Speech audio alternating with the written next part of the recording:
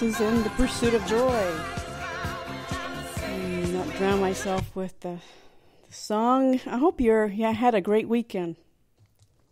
It was very interesting weekend for me, but it is Monday and starting off on a new adventure. And I wanted to do the one episode about I've been preparing on Chinese metaphysics, and that kind of fizzled a little bit because I really want to make sure I had all my proper notes with me, and I want to be able to explain some concepts about metaphysics that may be a little bit difficult to understand, on the face of it. They really are not, but just to be able to get the information lined up the way I wanted it, so that at least it's easier for me to deliver something that I've been practicing. But I also want to make sure that I explained it properly. So hopefully pretty soon I'll have that ready to go. But I was reminded recently because I was thinking about travel and how travel as therapy is something that I was espousing at the beginning of this year, and it seems like it was yesterday that I started this podcast. It goes back to February. I thought I didn't start until later on in the springtime, and I had lost track.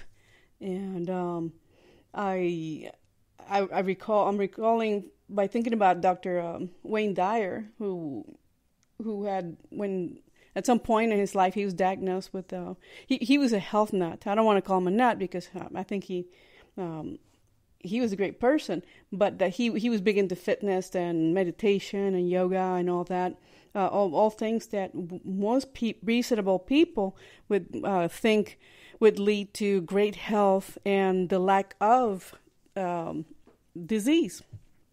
And then he was diagnosed with cancer, and the initial reaction was like, I don't do lymphoma. That's not something that I do, because he wasn't programmed to really grasp that concept that he was diagnosed with cancer. I'm not going to go through the whole story about how he healed himself, but I was thinking about this week about how we can heal ourselves from a lot of stuff, but that stress has been found to be the big culprit in not just causing, but creating disease in our bodies. And that probably also affects the mind, because the mind our minds get sick. We don't sometimes act the way we should. And I talk about our conditioning, mental conditioning and self-image and our programming a lot. And that is also the body and mind connection can simply not be ignored. So what we're thinking a lot of times ends up manifesting, and I also talk about manifestation. And one way to manifest something is it's good health or bad health. You can have a choice. And in his case, I guess he couldn't figure out where the disease came from. Like I said, he did survive that. He did not survive life. We don't get to survive life. He died at age 74, I think. I think he had heart trouble too.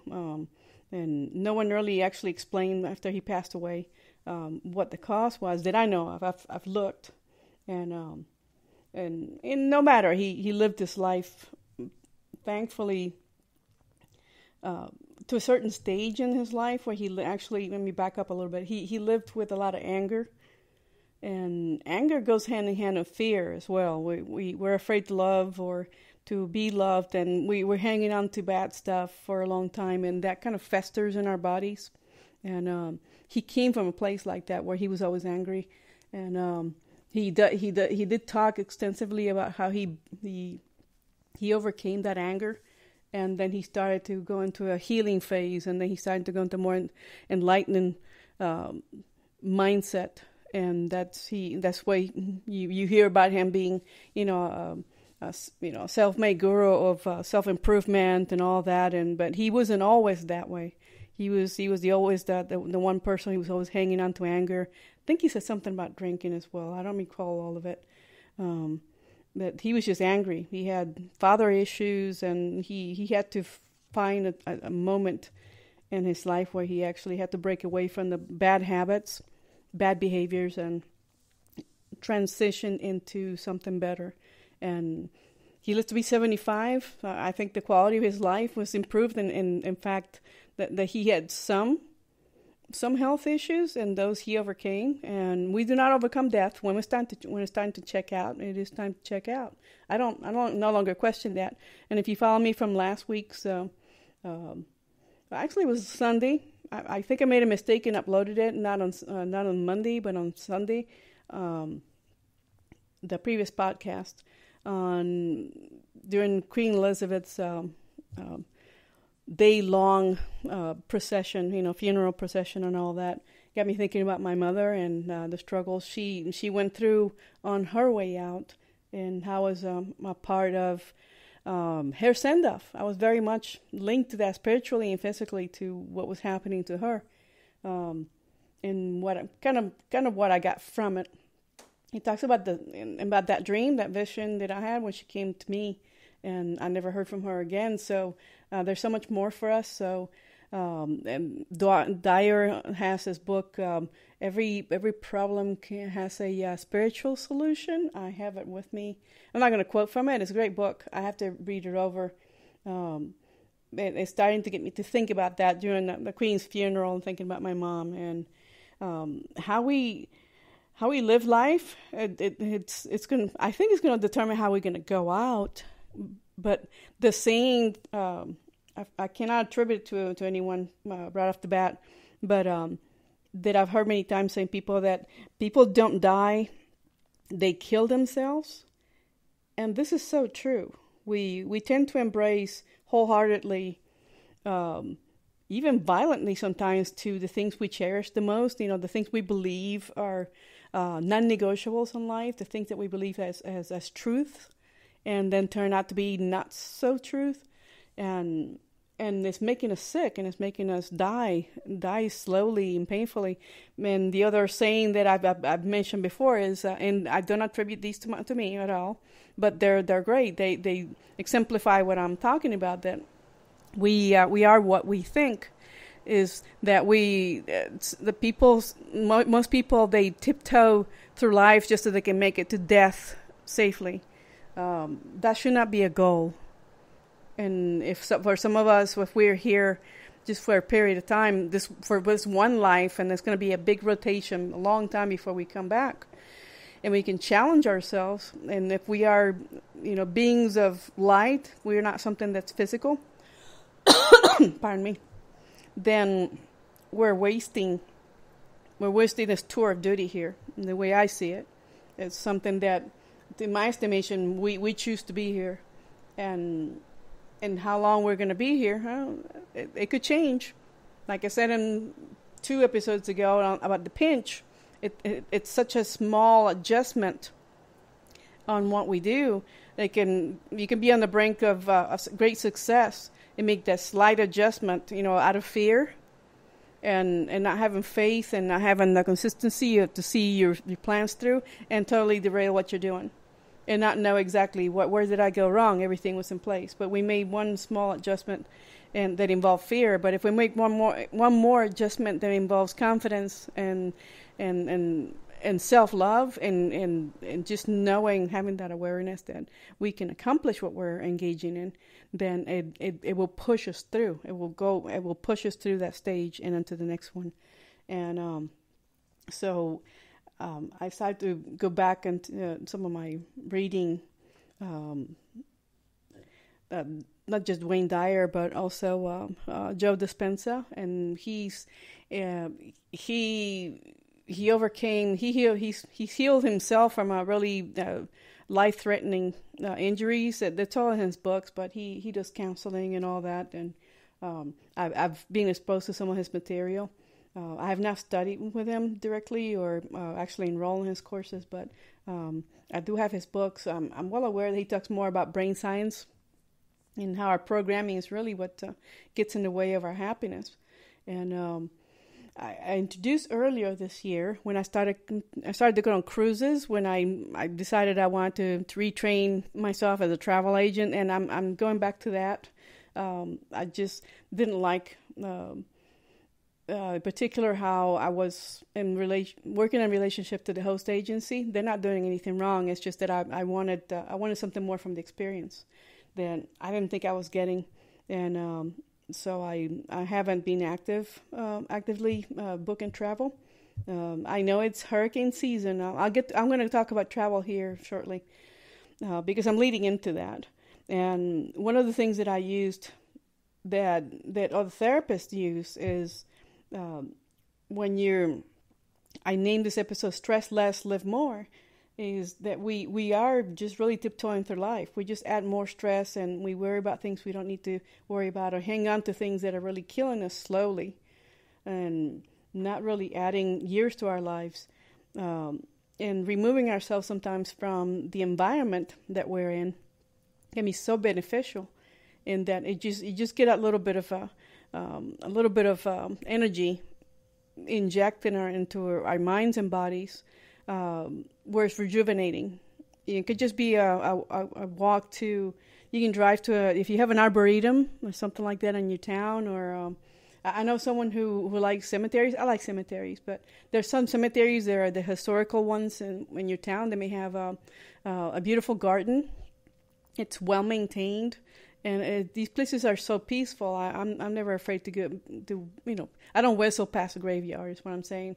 But some are so well maintained that it's just, you just have to be in awe of the beauty of the design of the place and how well they're cared for. And a cruise was something I had never done. And not that I have never been on a ship, but it was that I kind of thought that from a perspective of someone in the military, I did not want to be on a ship. For a variety of reasons, that I made up on my own, and other reasons for not cruising came mainly from feeding from media, being allowed to be influenced by opinions or stories that I found in the news and so forth. And I came from a security background for a long time, and I always looked at things from a hyperactive mind, and that while there's risk in everything. We can get on a flight and, just not get to where we're going. We can get in our cars and not get to where we're going. We can not wake up someday, and that's when, our time expires. So the inability or reluctance to embrace some risk in order to live is what keeps us from from achieving that great health.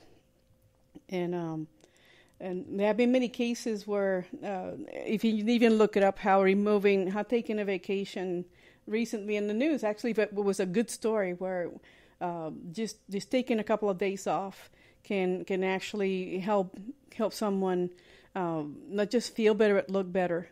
It's just simply an environmental exchange. You can go on a staycation. You can go like 2 counties over. I would go to another state, just drive.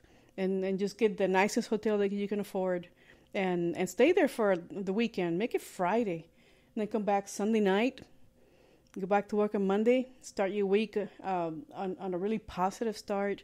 And, somebody tells you at work, what did you do this weekend? Sometimes you just kind of sit at home and your favorite activity is just to watch TV and the things you don't get to do during the week. If that brings you joy, you should do it. I'm advocating for going outside of the norm and trying something new.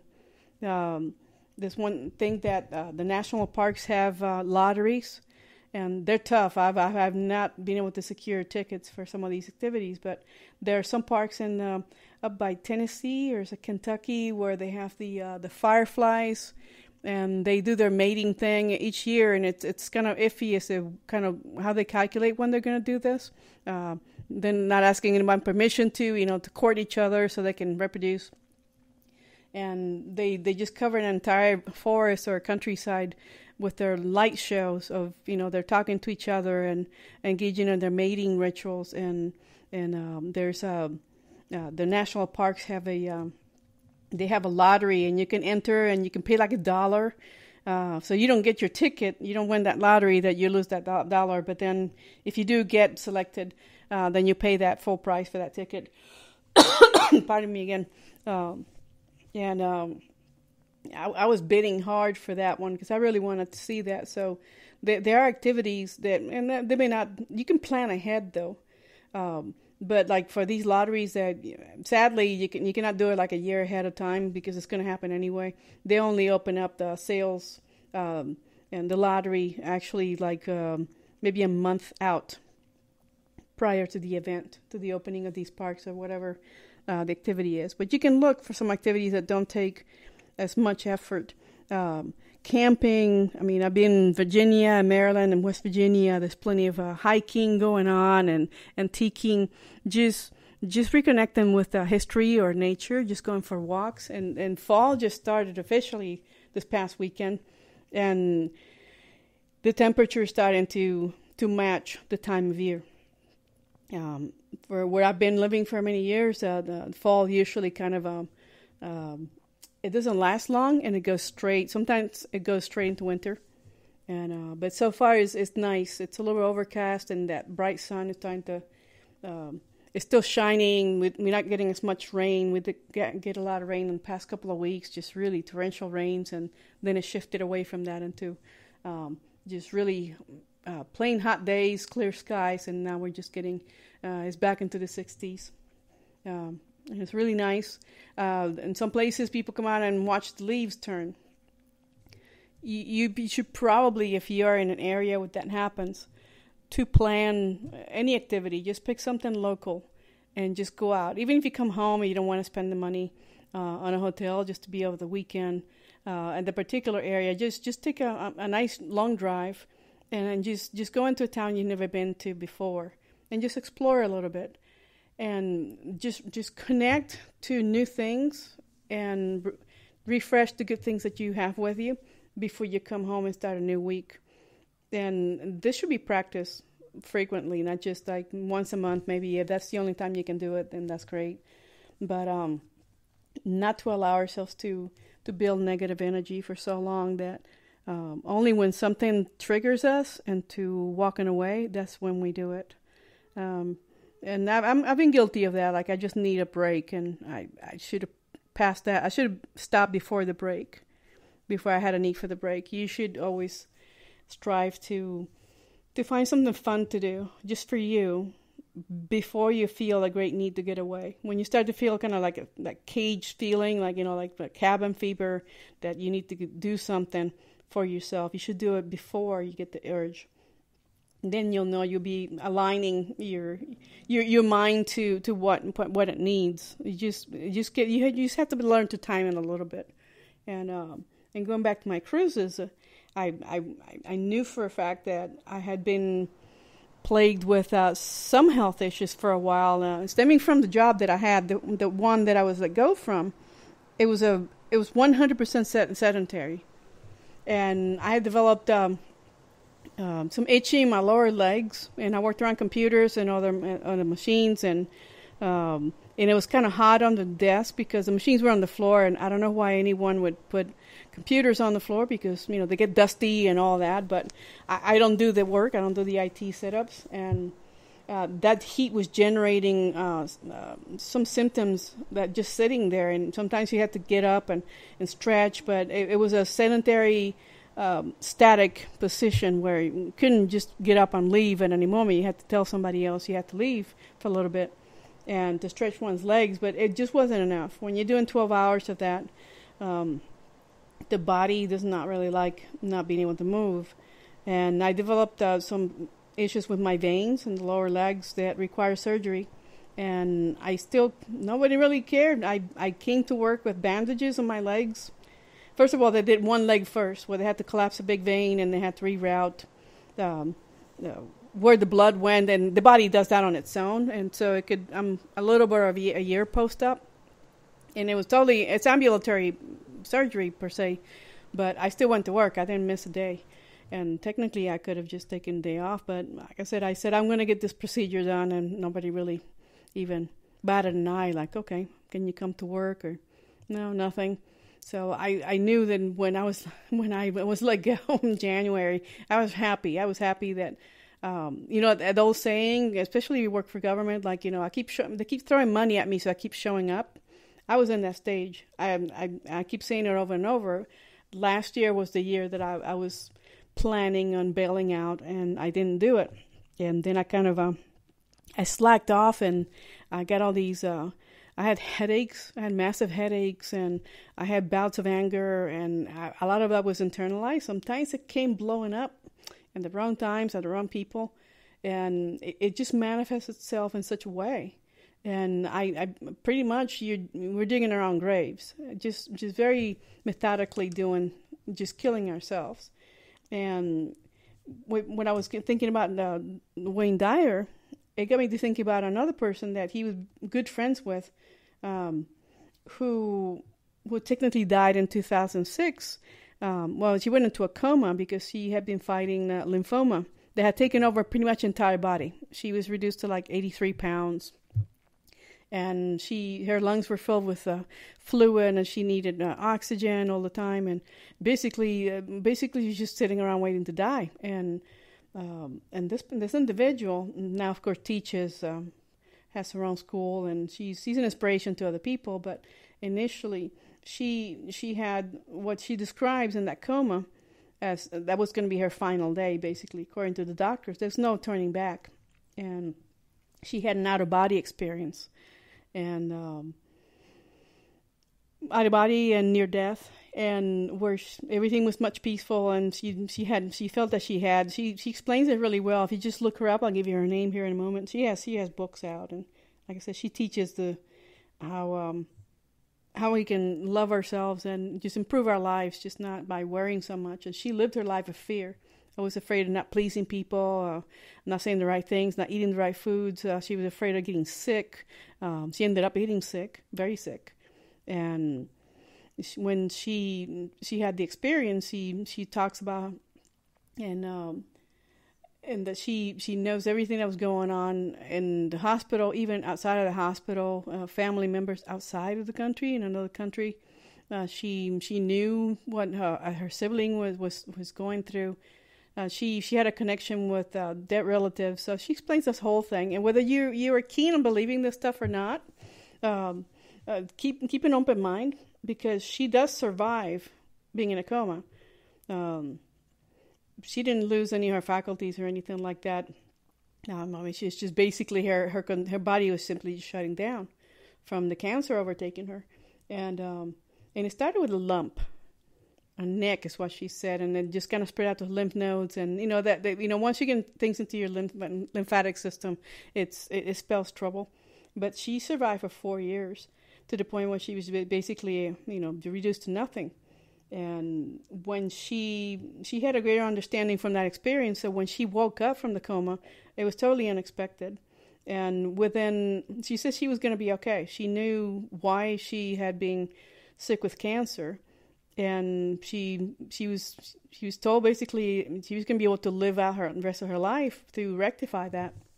And within 5 weeks, she started to go away. A lot of the symptoms, the basic physical manifestations of the cancer started to go away within a day from her waking. And after 5 weeks, she was discharged from the hospital.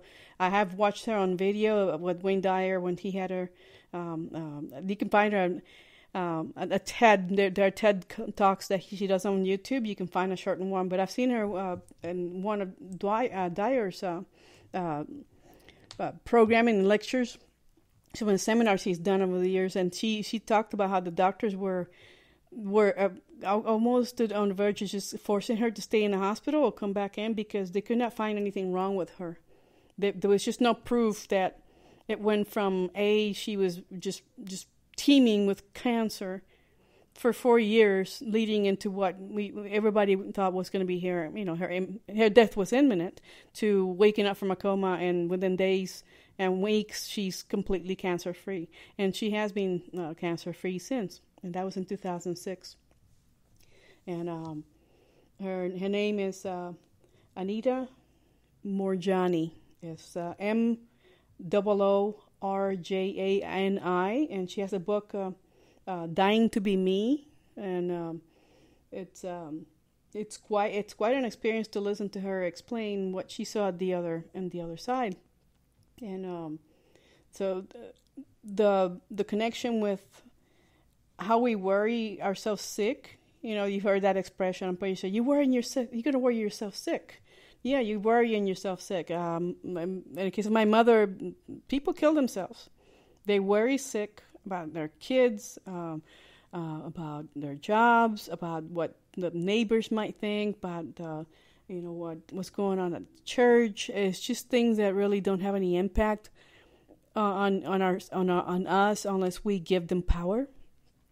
And if you a lot of money, you're gonna worry that there's not enough, and rather than switch and focus on the things that we have the most out of that are good, we end up embracing negativity, and she suffered from a lot of that. And the case of Anita Morjani is that when she came back, she kind of felt, she explains that in plain English, that she felt that, I could totally not go back into that body because there's not much left of it. She said if she had a choice, she was not going to come back. And she was given some sort of understanding in whatever realm she was existing at the time, and whatever it is that we come from people that were relatives that were dead, long gone, but they were with her to give her an understanding that it's okay, you can go back, it's going to get better. It's going to get better. You just had to know what the causes were for her to be so sick, so desperately sick.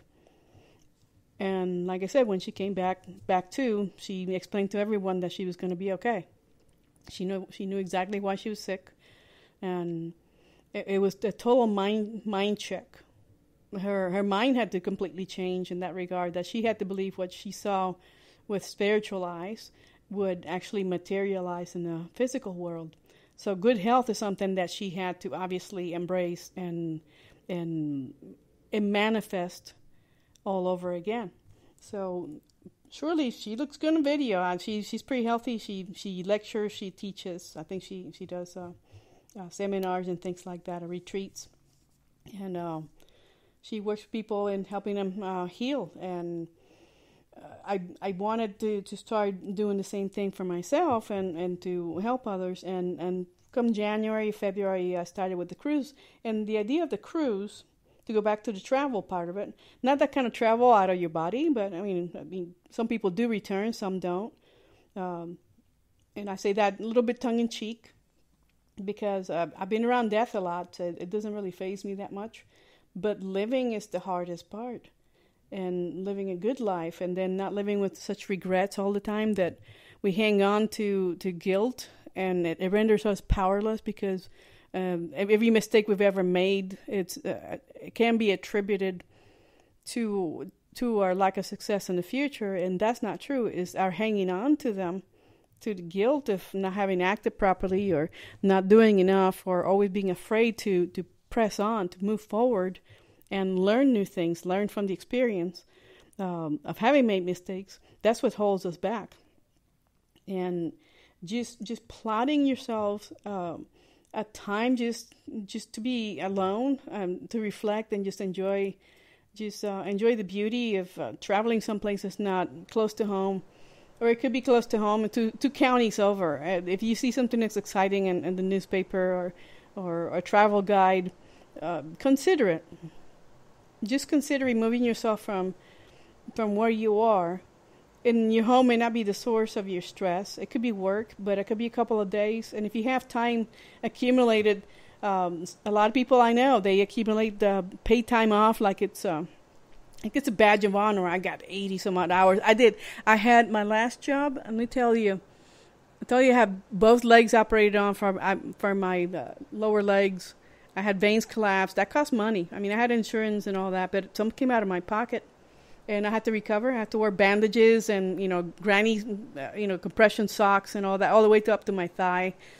And then I can only get one leg operated at a time because that's how they do it with insurance. They can't just hit you up, 2 treatments back to back, same legs at the same time. I had to wait 2 weeks between legs, so it was not easy. And then I could not exercise. I couldn't even get in the swimming pool. And that, if you've listened to me for months, you know how much I love swimming. One of these days I'm going to do nothing but swimming, tell you about the transformation from being from non-swimmer to being a swimmer. And this is during that kind of like stage when I was getting really good at swimming. And I said, not even at the beach, because you got to be kidding me. Or you can't even get on a flight right now. I couldn't even fly someplace. And that was frustrating, but I had to get it done. And having that sedentary job that I really disliked so much, I mean, I couldn't grow there. And I talked myself into believing, not following my own advice, that there's nothing else out there for me. And that wasn't true. So I went through this period of time for a few months after that where I just didn't have to show up someplace to get paid for. I had little money. The company was actually gracious. Project manager, she was gracious, and I actually allowed some little severance, 2 weeks paid vacation on top of whatever I had accumulated. The previous 6 months, I had accumulated about 169 hours of paid time off. Clearly, I could have been someplace because it's paid. And just the excuse that, well, I don't have enough money. I think I had enough for the plane ticket, but no place. I had a vehicle. All I had to do was just drive and get a hotel. And I'm not cheap. I keep saying that. Like when I buy things, sometimes I squirm at price, and I should have taken time off to just live, because I wasn't doing any living at the job. And so when I was let go, I was very happy. I was. You can go back to those first ones, like it was in a dream world. Like, I mean, I've let go, but I did not react to it in a negative way. I knew that there would be something better and more fun out there for me to do. And going to a job every day, it's a way of making a living, but it's not the only way. So if anybody tells you, well, it's the only way is to earn money is to work, okay. But am I bringing value to that job? If I were no longer bringing value, and it's not giving me value either, then that relationship should have been severed a long time ago. I put up with it for 4 years. So, completely my fault. It doesn't matter what was going on at the workplace. I had the power to walk away, and I chose not to. I slacked. I figured, well, I'm just going to kick it into 2022. This is the thing that I was supposed to be working with and making my escape plan, and I had all these ideas in my head, and they stayed in the fantasy stage. To be honest, I only got so far. Never made it really into the real world because I never manifested. But the one thing that the universe brought to me was the one thing I wanted the most, was to not be there anymore. And it did come January, and it clicked, and just click, and just like it's like a clock, the universe's clock, and it just went in. And I find myself in that lane, and I took it well, graciously. But I had to figure out what I was going to do and I want to bring in the metaphysics the next time pretty soon, because it had to do with a life chart reading, and I just got this bug in my ear about how this is going to be a year where I'm going to have no auspicious stars. Basically, all the breaks that I got last year, they were totally wasted. If I was going to bail out of that job I hated, I had health issues. Like I said, my legs were itching. And it went from itching into open sores because I was scratching in my sleep, and I had to wear long socks for my calves, not for the whole leg. But it was manifesting in the lower legs. And I had some scars from that. I never thought that my skin would ever heal. Ever. Because it was so unsightly. I couldn't even wear pantyhose and dress to work. I said, I don't even want to look at my legs. Like, I just don't want to look. I just want to... and they were heat sensitive too. Like, I'd go swimming after the procedure. And before the procedure, I'd go swimming, and my legs were actually... I don't know if I talked about how I like the steam room at the club. And to detox a little bit between workouts. And the skin was so sensitive to the touch that it was frail. And it was heat sensitive. I couldn't be in there at all. If I had to shower, it had to be tepid water. The skin was that damaged.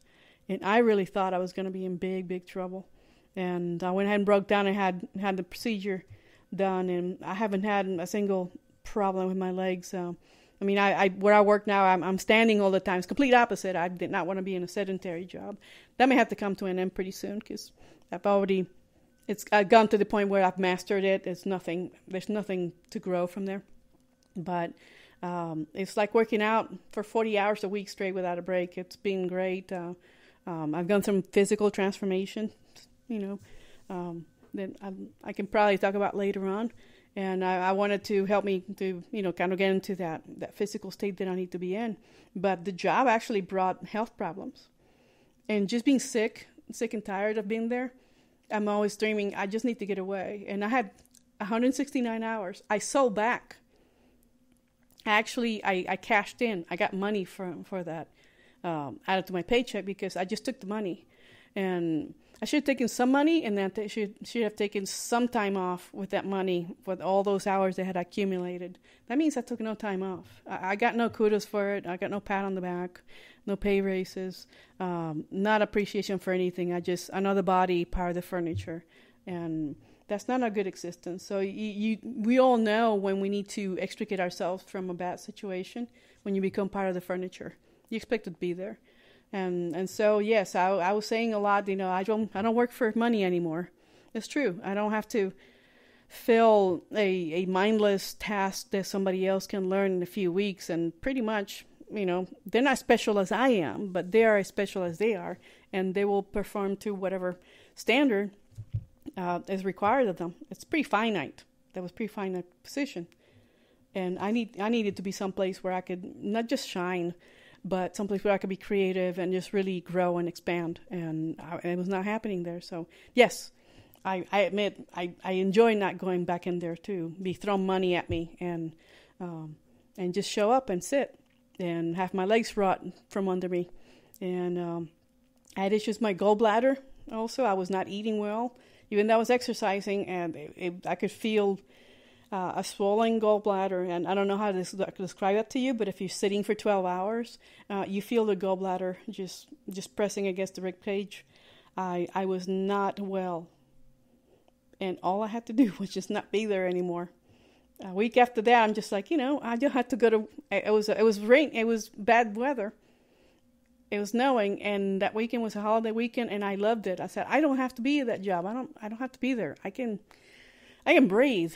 I can just breathe again. And I started to feel some joy because it's not, I'm soon not going to run out of money, and I got to figure out how I'm going to support myself. These things do come with time. And I've been building some things for myself to generate my own economy, which is another way, something you can do as well. And I kind of be laughed at. Some people took me seriously, and I did spearhead some projects, and they took hold, but there were some attitude changes that I have to make and that I didn't make in time. And I needed to reconfigure everything. That doesn't mean those dreams have died. I planted seeds, and I'm still planting seeds, and I'm nurturing them. But if you see someone that they're working to create their own economy and they're not making money right away, that's not something to be laughed at, because in some time it's going to kick. And then that's the same person who was laughing at them. The one person's going to realize, wait a minute, all that fussing about the stuff, it paid off eventually. And you never know what the potential is. And you never know how that person will grow. And I kind of laugh back at people who just kind of raise their eyebrows at me. Because some things will change at some point. And I know that it's going to pay off. So I can be pretty patient when I want to be. But I wanted to share that with you because my health started with my mind not being there anymore. It didn't matter anymore. Over time, it's just like, yeah, I know that was the thing that was bothering me months ago, and I tolerated it for 4 years. And just like Anita Murjani's cancer spread over 4 years, it wouldn't go away. We live in anger and fear, and like I said, they go hand in hand. We're afraid to take risk and live. Even though that's the whole point, is taking the risk and then getting a growing spurt out of it. When we don't take a risk, we don't grow, and we just suffer and just become just shriveled up, disease, bag of bones and whatever's left over. And in her case, she woke up to that reality. She had to see it. Let's just say from an outsider's, I'm not saying this tongue-in-cheek. Again, I'm not being sarcastic, but it's from the outside.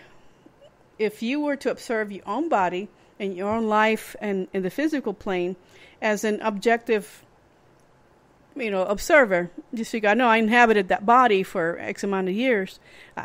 Do I have to go back to that? You don't have to go back to that. I think we have a choice. Some people come back, or some people just don't come back. It's like, no, I think I'm going to clock out now. It's like, I think I've done enough. This is beyond the scope of my ability for some reason. But mainly the health issues that I reported in research that creep up when you have a lot of stress, they have a lot to do with sleep, which restores a lot of all the systems in my body and the brain, not just the brain, but all the organs. Digestion, I've had digestion problems that are incredible, just crazy. And rashes, I suffer from rashes. And before I wrap this up tonight, and I keep going back in circles about retreats and weekend hikes and things like that. The cruises actually were experiments. And I know I got some perks for booking travel, and all that. And I got heavily discounted stuff. And I actually got the cruise for free this summer. I was much appreciated for the opportunity because normally I wouldn't have gifted myself that. Not because I don't deserve to have it. I've taken vacations before and all that and travel, all over the world. Well, pretty much all over the world. I still haven't gone to Africa or South America. But actually, I haven't been to a lot of countries, but at any rate, it gave me an opportunity to explore and to just relax and to actually observe other places and other people and how they work and how they communicate and how they work with their own environment. Alaska was a big eye-opener. I loved Alaska. I can spend hours talking about Alaska. Maybe I will talk a little bit next time. And what I'm going to leave you with this evening is that give yourself a break. Look at how much time you've accumulated that's paid. Because I just did. I just took 2 back-to-back days off. And I'm like, wow. I'm so happy that I could actually do that at short notice. And it was night and day. Body aches go away. You move to a different place in time. And rashes and your digestion seems to be realigned all over again. My legs don't hurt because you got bad circulation. And you're aging long before your time. You're aging way ahead of schedule. And there's no need to suffer through all that. And this is Monday. If you can think through the week as little assignments, just unofficially, just say, I think I'm going to get in my car and just go someplace different. If it's just a museum, because fall is a great time for going to museum, just to walk and just to look at beautiful things. Gift yourself that time. Because it's all about you and your growth. And no one else will give you that time but you. You have to allow it. And you should allow more things of beauty to enter into your mind. And to help you maintain a good mind and body connection. And also to preserve your health. And I want to leave you with that. I want to thank you for listening to me still. And I will see you again soon. I got some exciting things coming up. I know I keep saying it, but it's coming. I promise. I want to wish you a good night. Have a great week.